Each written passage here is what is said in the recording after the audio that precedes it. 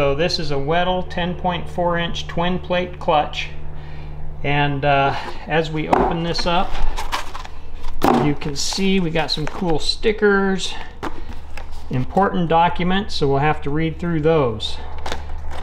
Alright, we have hardware, new bearing, the guide, and you can see the clutch assembly and flywheel. So if you want to know the performance of the clutch, you can see by the chart down here, they are telling us that the average torque holding capacity is 1,336 foot-pounds. They sent in important instructions here. It says, carefully unpack the twin disc clutch system. The new clutch system assembly has been shipped from the factory exactly as it should be installed on your vehicle. Remove the pressure plate assembly from the flywheel and take careful note of the placement of each component. Take note of the 6 spacers located on the pressure plate studs between the clutch pressure plate and flywheel. Please be sure these spacers remain in place exactly as they were shipped. Install a new clutch pilot bearing supplied where applicable. Let's disassemble this in order of how it should be installed. And we got to pay attention to the 6 spacers, making sure they get installed exactly as it was shipped. Apparently that's important.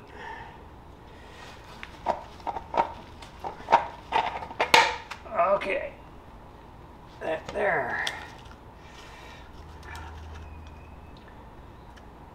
This here. Then that there.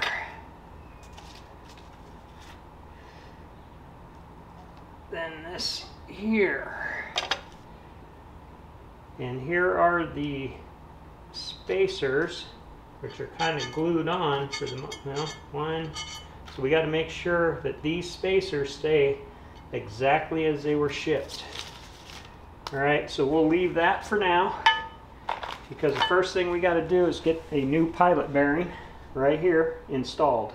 First we got to remove the old pilot bearing, so we'll put this puller in. If you're interested in getting a puller like this, then check out the links in the description to link to Amazon where you can buy one.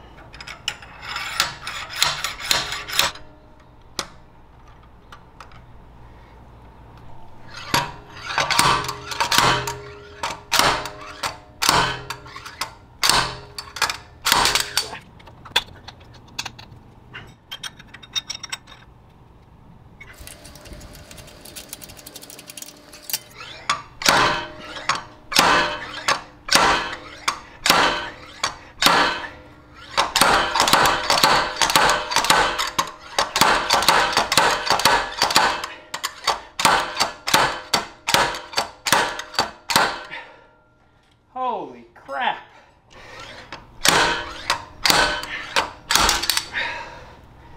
This is a bitch.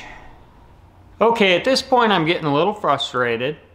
Who would have thought an aluminum pilot bearing would be so difficult to get out?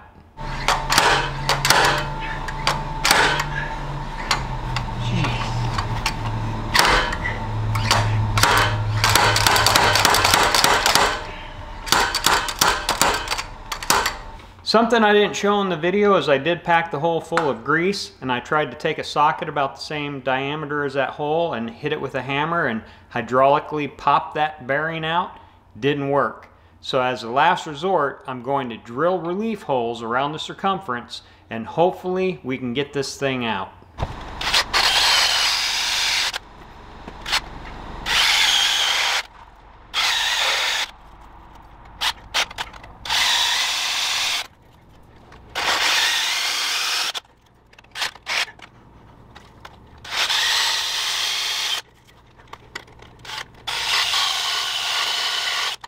Because this thing's being such a pain in the ass, I drilled a whole bunch of relief cuts to hopefully soften it up, and we shall see.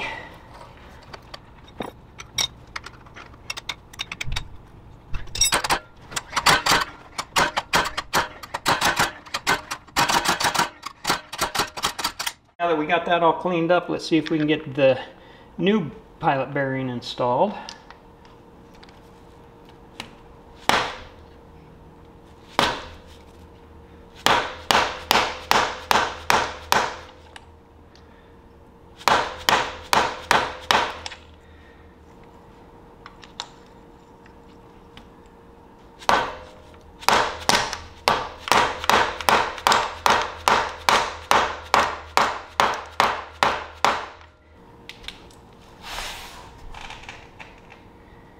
And that is in. Time to install the new flywheel. Remember, it said these spacers were very important to leave in the exact position it came with. So we're going to try to make sure those don't fall off.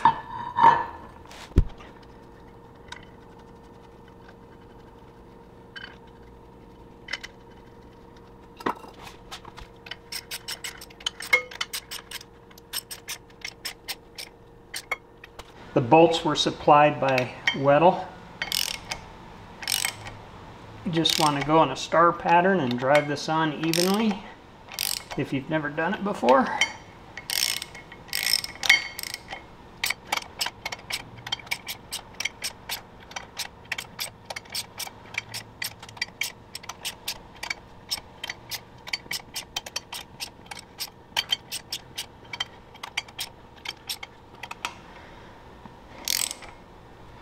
Remember, the race doesn't start until the engine's in the car and it's running.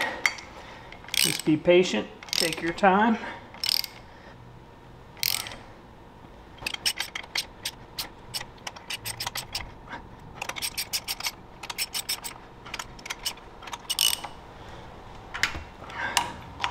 Alright, looks like we're at that spot where we need to torque them. Torque on these is supposed to be 4 passes, 18 foot-pounds, 36 foot-pounds, 52 foot-pounds, and then 74 foot-pounds.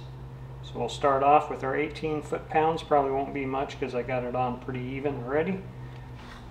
The lowest this thing goes is 20 foot-pounds, so instead of starting at 18, we're going to start at 20.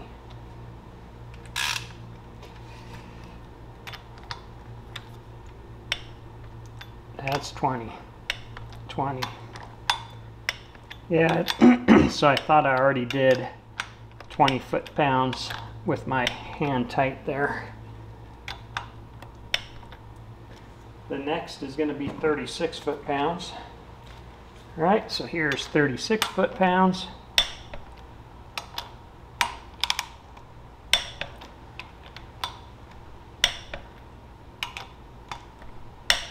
That one turned a little. And that one turned a little. Next, we are going to do 52 foot-pounds. Okay, here's 52 foot-pounds.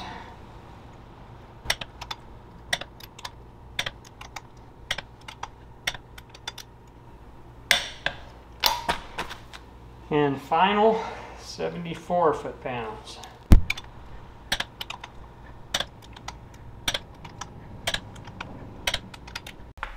Okay, doing the final torque sequence of 74 foot-pounds. I'm just going to do it one more time. We already did it, but I want to go around them again.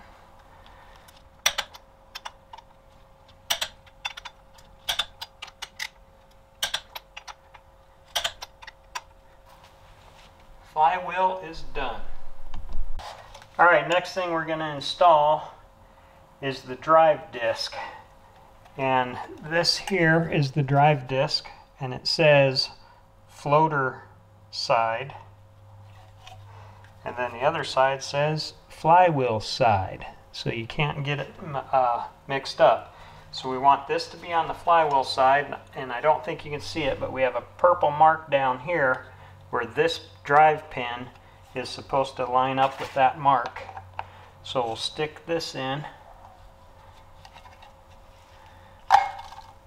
just like so, and then this is supposed to be lined up with that mark, which it is right there.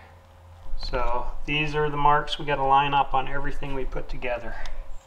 Next, we install the floater.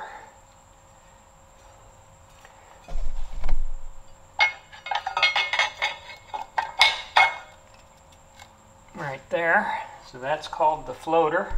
You can see my marks are lined up.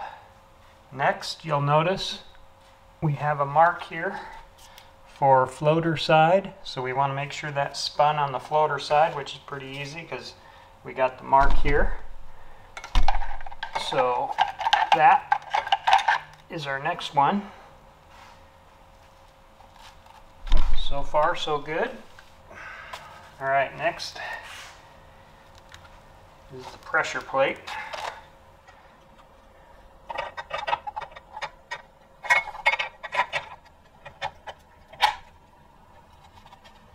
Now it says, install the 6 pressure plate nuts. Thread locking compound may be used to secure the pressure plate nuts to the flywheel studs if so desired. If using thread locker on pressure plate nuts, use only a small amount of medium blue. Tighten all 6 pressure plate nuts quarter turn at a time in a crisscross pattern until the plate is completely drawn up to the spacers against the flywheel. Final torque all 6 nuts to 35 to 38 inch-pounds. Remove disc alignment tool and install to the transmission. To install the pressure plate, I'm going to use some blue Loctite.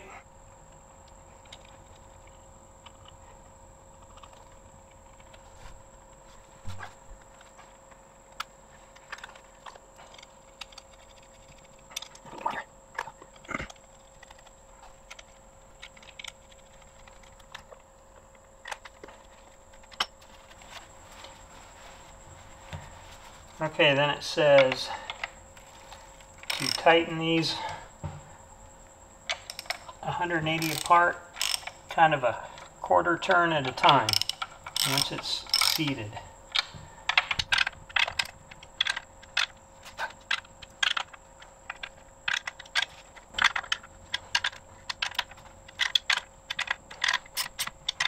From there, we torque them 35 to 38 foot-pounds, and I've already got the torque wrench set.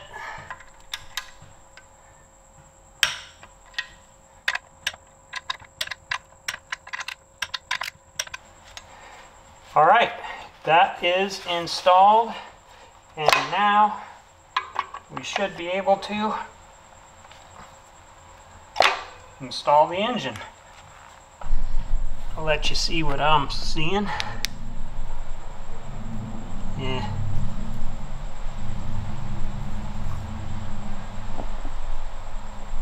It is centered. Well, that about wraps up this video, and if you like what you saw, give us a thumbs up, and if you haven't already, think about subscribing to the channel. Now that we got the clutch installed, it's time to mate the engine to the transmission, and that's coming up in another video. Before I run off, I'd like to give a shout out to Conrad over at Sandcar Crew. If you haven't checked out his YouTube channel, you need to do it. If you're looking for a car, he might have a video review of one you may be interested in. Another thing, even if you're not looking for a car, his channel is full of a wealth of information of things that are happening around in the dune community and the off-road community, swap meets, etc. So I'll post a link to his channel in my description below. Check him out. And that's it for me for today. We'll see you in the next one.